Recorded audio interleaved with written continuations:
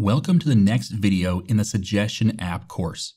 This is a complete course where we'll build a .NET 6 Blazor server application with MongoDB from the ground up. There are three things you need to know before we get started. First, this is part of a series, and this isn't the first video in the series. If you're just starting out, you should check out the playlist that's linked in the description to start from the first video in the series. Second, this course is actually a paid course. MongoDB sponsored it so you can put the videos on YouTube for free. Check out the link in the description to sign up for MongoDB Atlas for free to thank them if you haven't already. Third, you can also buy this course on IamTimCorey.com. The link is in the description. Buying this course will get you all the lessons right away, the source code for each lesson, a certificate of completion, offline access, and more. It also helps sponsor more free content. The video will be the same as it is on YouTube, so feel free to watch the free version if you want to. Okay, let's jump into today's video. Note there may be more than one lesson in this video, since some lessons are short. Let's talk about the data design for our application. What we need to do is pull out what pieces of data do we need and how do they fit together. So we have two different places we can start. We can start with the simple ones. For example, categories or statuses. Or we can start with the more complex ones like suggestion or user. Let's start off with the simple ones, get them out of the way. So we have the category. We're going to need, and let's not worry about IDs, okay? Because we know that every record needs to have an identifier. Or at least we should know that, hopefully. So every record will have an identifier that we can uniquely reference that record by. But let's talk about the other data we need. So we need to have a category name and we need to have a category description. Next up, we need to talk about the statuses, because I think that's all we need for categories is name and description. And statuses, we should probably have a same. Status name and status description. I don't think there'll be a whole lot more than that in our status or our category. So let's talk now about a little bit more complex topic, and that will be the user data. So as a user, what information do we need to capture about that user? Well, we need to capture their first name and last name. We need to capture the name that they want to show everyone. Let's call it the display name. So that will be things like, maybe I call myself T. Corey. Maybe I want to obfuscate even more and call myself, Sir Learns a Lot. Something like that.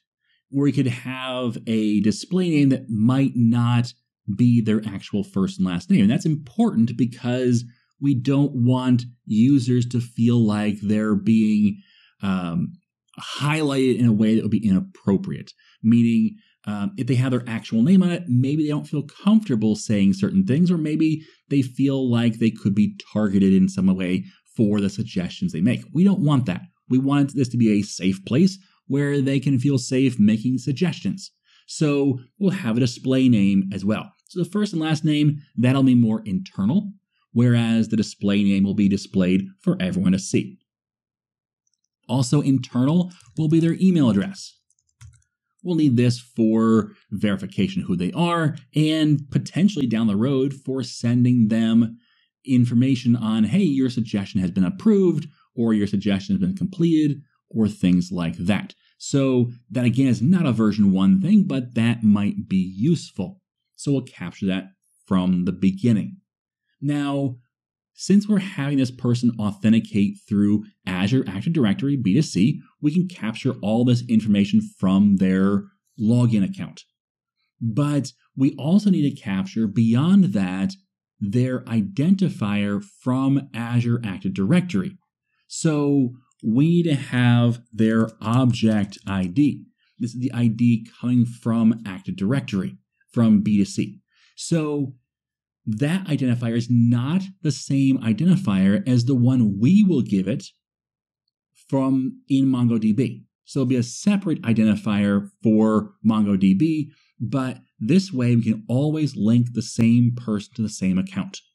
That way, if a person changes their first name, their last name, their display name, and their email address, we still know who they are.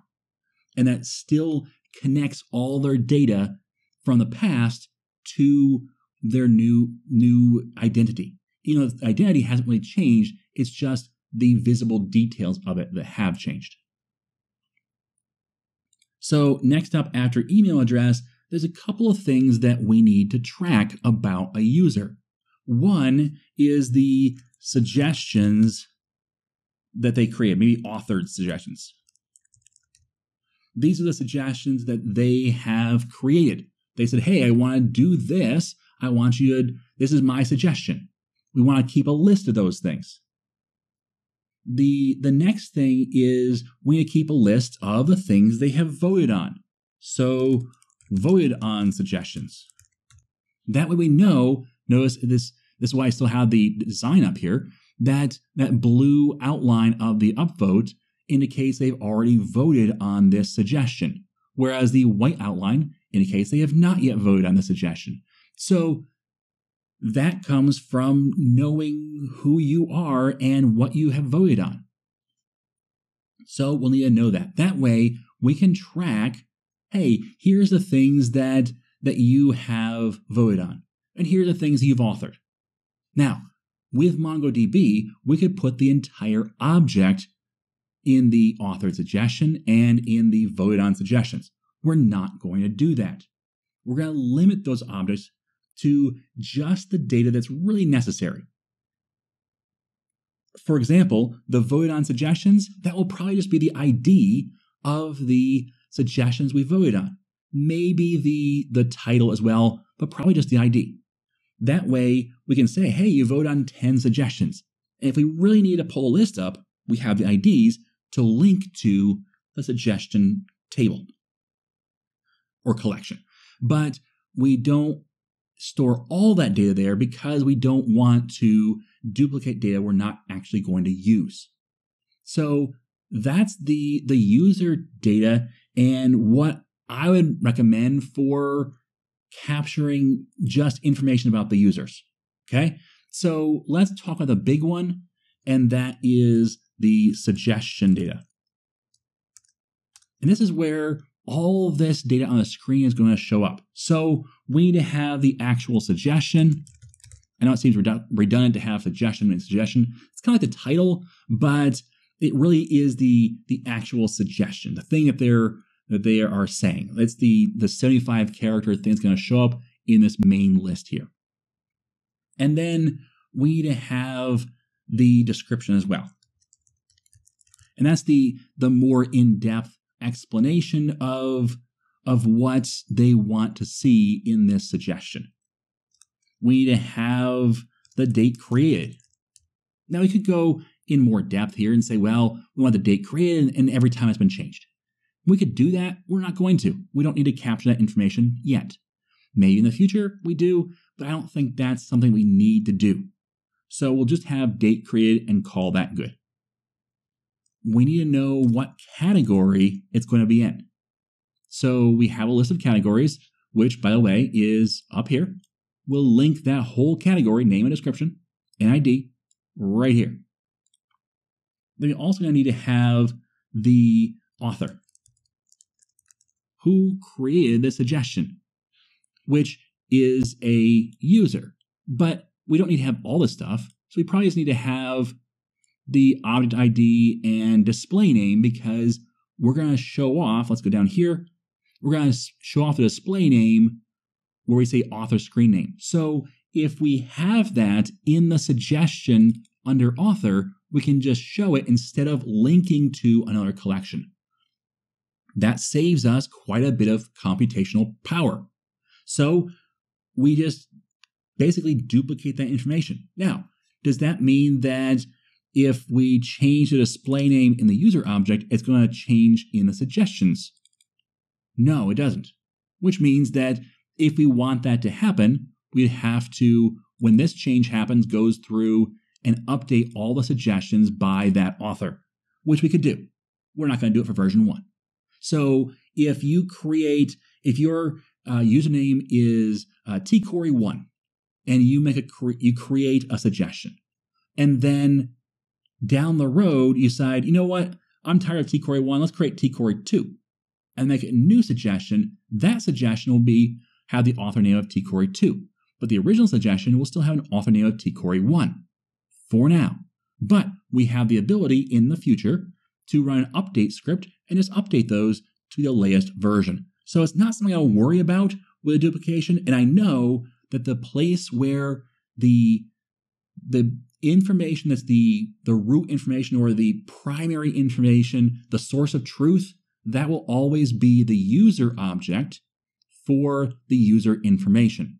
So this author will point to the user object or point to a user ID and then also the display name, but it's not the source of truth for that display name.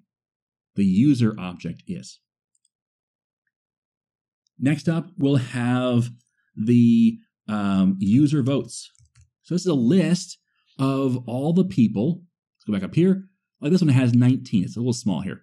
It's got 19 votes on this suggestion, including the user who's currently logged in. So we're going to have a list of who has voted on this suggestion, their ID, and that's it. Because we can count how many IDs are in that list. And that's how we get the number of votes. And if you're logged in, we'll have your user ID. We can compare that to the list and find out if your ID is in that list. And if it is, then we'll say, yes, you vote on this. And if it's not, we'll say, no, you haven't voted on this yet. So that's user votes. We'll also have the suggestion status, because notice on the right-hand side of some of these suggestions says completed or upcoming. We have other status as well, or no status. So we'll have a link here that has the suggestion information or the status information for the suggestion. So what's the status of this, as well as owner notes. So when you make a suggestion, let's scroll down here to one where it says completed, and then it has some notes down below. And that's a little small, but it just notes. Well, we need to be able to put some information there, including maybe a link to the video that was created that this is now completed because of. So those notes are going to go into this owner notes section. Now, when you create a suggestion and you say suggest, what happens? It doesn't go up here and get displayed. It gets put into a page we haven't seen yet, because we haven't designed it yet, but it's a page where the admin can approve or deny the page. Well, that indicates that we have a field that says approved for release. And that's probably a Boolean that says yes or no, true or false. And it probably starts off as false because it's not yet been approved for release. We also have a couple more Booleans. One is that we have rejected this. So maybe we don't approve it for release, but that doesn't mean it's rejected. So some suggestions might not ever make the list because of the fact that, let's say you post code and say, can you fix this? That's not a valid suggestion.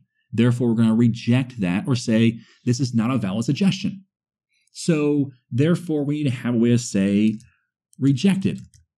Because just saying not approved for release isn't enough, because then it will stay in the list of all the ones not yet approved for release.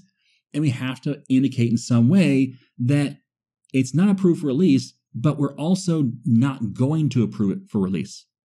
Therefore, we have a rejected flag.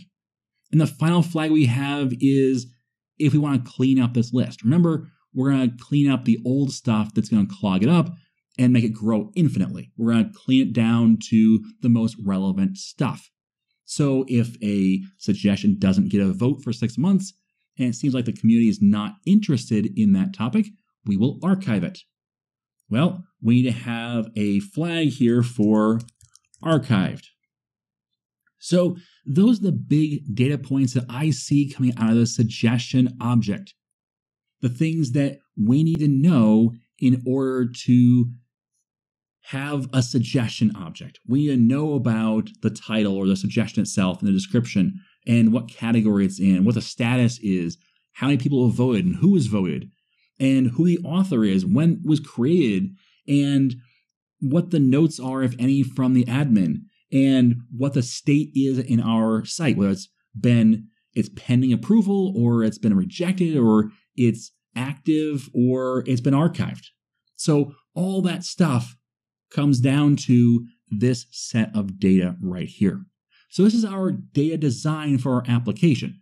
It's pretty standard and straightforward, and it's not that big.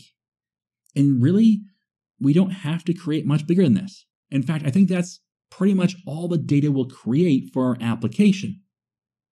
Because then, when it comes to MongoDB, we don't have to even create a table structure. We can just say, hey, store a suggestion object. Even though it has objects inside of it, it's going to go, no prob. I'll go ahead and put that in as an object, as a document. And then when you ask for it, it's going to bring back the whole document and populate your model. So it's really quick and easy to do. We don't have to worry about, hey, is this a string field with this many characters? MongoDB is going to take care of all that for us. It's a different way of designing a database. So with that, that's all we have to do for our data structure.